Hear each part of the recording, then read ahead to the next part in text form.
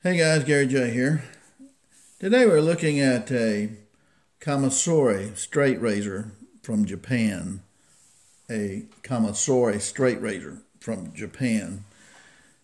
And it's a very interesting design. Now the Kamisori, the word Kamisori means razor in Japan. It can refer to an older straight razor like this. It can refer to a modern day 3-track, 4-track, 5-track shaving razor. It can refer to a electric shaving razor. It's still called a Kamisori. So, looking at this particular design right here, you may have seen one of these. Sometimes I don't think people look at straight razors too much anymore. Now, I'm one of these people that shave with a straight razor, and I use the cutthroat or Western style straight razor we see in America, and that would be one like this right here. And you're probably familiar seeing these right here on Western movies, but again, I shave every day with a straight razor, so I like straight razors. But the Japanese Kamisori is a very nice, wonderful razor here too, and so we just want to look at that a little bit. If you look at the history of this particular design right here, and the history of this, it basically is, you go back 700-800 years ago, Buddhist monks, priests came from Korea and went to Japan, and they brought this particular design. Now, Japan already had some different types of straight razor, but this particular design was brought by the Buddhist monks and so forth. Now, why would a Buddhist monk or a priest need to have a straight razor? Well, they shaved their whole head. They shaved all their facial hair. They even shaved their eyebrows off. So they did a lot of shaving, and most of the time they're not doing this by themselves. They have someone else to help them do that. And then when you look at the era of Bushido with the samurai started shaving their face too, perhaps the influence of Buddhism and whatnot. But they would shave the crown of their head too, if you look at those old samurai movies. And so that was kind of interesting. So that's where the origin of this design came from. Japan has double-sided blades too that are used for straight razors, but that particular design here, again, is from the Buddhist monks and priests. Looking at the anatomy of this blade right here, it's a lot different than a cutthroat razor like this. Now, the reason they call this cutthroat is because it was you could cut a man's throat with it when you're shaving him. And this one right here is thicker right here and right here. Let's see if we can get that in focus. Okay. Now this right here, on the cutthroat version, this right here should be like 6 o'clock straight down. But if you look at this right here, the blade makes a turn outward to like a 5:30 position instead of 6 o'clock. And the back side of this blade right here, all of this is flat from the sharp edge right here all the way up to here. All this is flat as a pancake. Okay, that's flat. And that's called the omote, O-M-O-T-E, omote. And on the other side here, this is hollow ground here, where this pin is. This is actually hollow ground too, on this side right here where you don't see the shiny part here. But on this side here, it's called the ura. And ura is always has the writing on them right here. Okay, this writing that you'll see on there, that's on the ura. So it's just kind of beautifully done. Another thing about these blades too is that there's two types of metal here. On the back side here, this is a soft metal iron type metal on the omote, and on the ura is a hard steel right here. Now you can see a line sometimes in these right here where the soft metal will run into the hard metal here, or the hard metal here runs out, and you only have soft metal. If you get to that point, then this blade is pretty much useless. You won't be able to sharpen it again. So you have to kind of watch out for that. Another thing is when you look at the writings here on the blade, some have a little bit of writing. Some may only have a couple of Japanese lettering here. Some of them may have a lot. This one has a lot, and it's even got a little stamp down here. So we call this the kanji. The kanji here has the name of the maker of this particular blade. Now, the maker of this particular blade, according to the kanji here, which is important to know because he was a master blade maker of straight razors. And so it's important to know that. But the kanji here tells us it's by a fellow by the name of Inoue Tosika. Inoue Tosika. Now, I may be mispronouncing his name a little bit because I don't speak Japanese, but trying to pronounce it the way I've heard it spoken. So Inoue Tosika. So that's a really good brand of this type of blade. Now you have some blades that are just kind of generic blades, but if you want something that's kind of more collectible, you would look for that. He was renowned as a blade maker, Inoue Tosika. Now his teacher before him, who taught him everything he knows, was really a grand master blade maker. He also had a doctorate degree. He studied ancient samurai swords. He studied metallurgy. He studied the history of all that stuff. I think he even came up with his own type of steel configuration that he wanted. And he was just incredible teacher as well. And his name was Karsuke Iwasaki. And he was just an incredible guy there. So if you get anything made by him, and you would look at the kanji here to find out his name, or it would be somewhere here.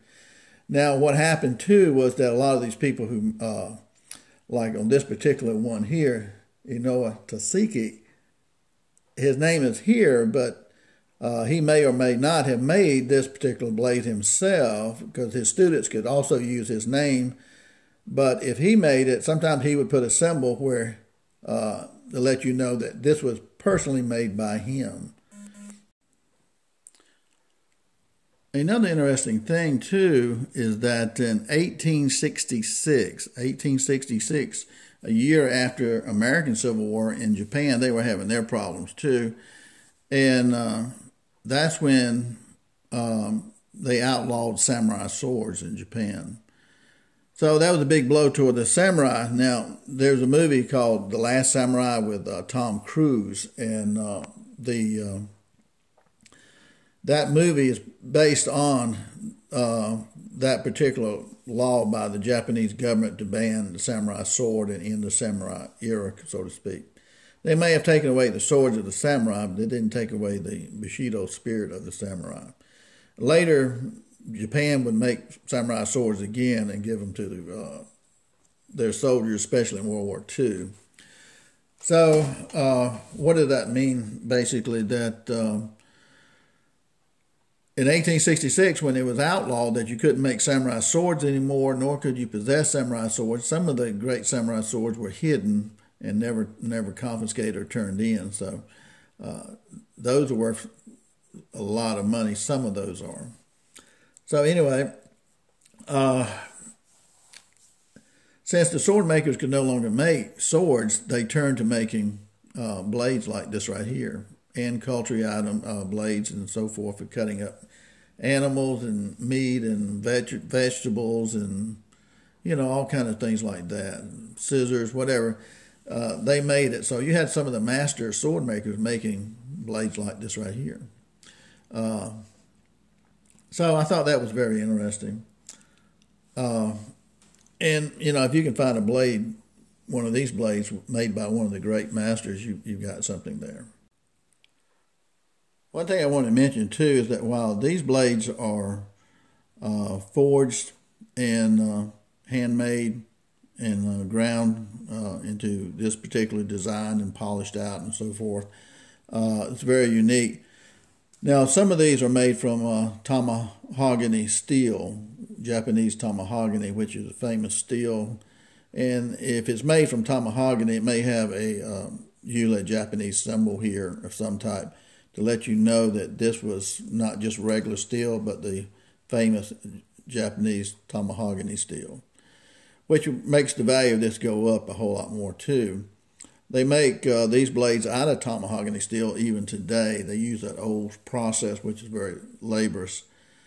Tamahogany blade like this right here, straight razor, could run you between $900 and $1,300 for the same blade just like this, but made out of tamahogany, as far as the newer designs and so forth.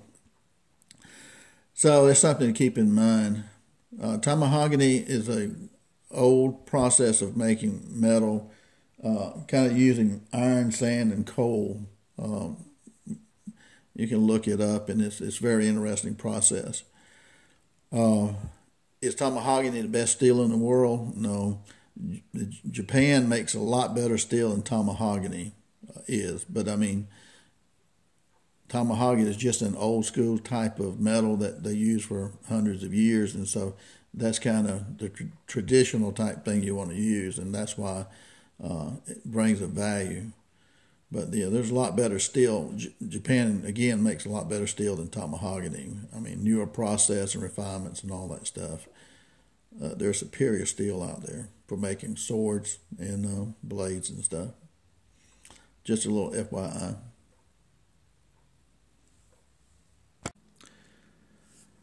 So what are the advantages and disadvantages of these two types of blades right here? Well, for me, who, again, I shave with straight razors, the Western style blade right here, it has an advantage to me a little bit in the sense that it's got a handle on it. So when you're, this is razor sharp. I sharpened it the other day. So you've got a handle here that you can put this sharp blade into, and you don't have to worry about cutting yourself, okay? So that's a nice thing right there. Two, with the handle right here, and you've got this little loop right here on this particular blade, and you've got some ridges cut in here. It allows you to hold the blade like this right here. You got a good firm grip on the blade right here, and you can shave very easily with it. You don't have to worry about losing control of the blade. See, I have my finger here. And on this one here, certain parts of your face, you may want to hold the blade right here. It's got a notch cut in this one right here so that you can hold the blade right here in shaving. So I think that's another good thing about this particular design. And this is ambidextrous because looking at the blade right here, let's see if we get it in focus. If you look at the blade right here, it's ambidextrous because you can shave on the right-hand side of your face or the left-hand side of your face. If you were to draw a line through the center right here, all the way through the blade, it would be a mirror image of both sides. They look identical. Okay, so that's the advantage of having this kind of blade. You have no problem shaving the right or left-hand side of your face. The fact that you can shave on either side of your face with this, and you can hold it very securely the way it's designed and made is real nice too. The blade is a little bit long sometimes, depending on what part you're trying to shave on your face, but you can close it up and have it the way you want it. This one right here is different because, let me take this ruler right here. Again, this part right here is flat all the way across here. All that's flat right there. And this is the part that goes across goes against your face, the whole flat part right here. And so, like, say this ruler right here, if this was your face right here, or skin, you would just lay the blade down right here. Maybe you can see how flat that is right there. All that's flat. So you lay the blade like it's right here, and you get ready to shave. You tilt it up maybe about 30 degrees, like that, and then go forward. I sharpened this blade a couple of hours last night, so try not to dull it. So that's the problem with this one. Now shaving, they make right and left-handed blades like this now. But if I'm shaving the right-hand side of my face, I'm right-handed, it's real easy for me to do that. But when I go to my left side of my face, then you're really not supposed to shave with the Ura side here. You can, there's no crime to do that, but you're not really supposed to shave with this side against your face. If this was my face right here, my hand right here, I shouldn't be shaving on that side. So what I'd have to do is turn it around to the flat side here, and then turn my face all the way to the left. To the right. Turn my face all the way to the right and look at the corner of my eye, and then shave down this way to do that properly. But that's, probably the only thing that's really kind of different about the straight razor here is that you have to, that flat side's supposed to be against your face. Now, a lot of the people back in those days had somebody to shave them, so that was not a problem. But if you're shaving yourself, you can hone this blade too, so that it will shave either way. So you can hone it that way too if you want to. So that's one of the things. And again, you see right here, this is totally different than the Western cutthroat style, because this blade veers off to, like, instead of 6 o'clock, to like 5:30 position here, and it's thick. So that's one advantage there. This is very easy to hold, and these things are easy to sharpen to me. You still have to stroke this thing a lot to get it sharp, but it's easier to me to sharpen. And let me mention sharpening this thing a minute. If you're sharpening, when you're sharpening straight razors, they have to be super sharp, and you go from probably like 8,000 grit stone up to 16,000 grit. Okay, so they go way on up. Now, if you're sharpening this one right here, your blade would be this right here. Pretend this is a stone, a lot wider than this, but pretend that's a stone right there. Well, you put your blade flat here, and you would go all the way down your stone. You go all the way down your stone, flip your blade over, and then go back, then flip it over, and go back, and flip it over, and go back. That's called a 1-to-1 ratio. You're honing this blade evenly on both sides. 1, 2, 1, 2. So you're honing it evenly. This is a different breed of razor here. Now, the technique that I used on this one, there are different techniques out there, and you have to choose the one you want to use.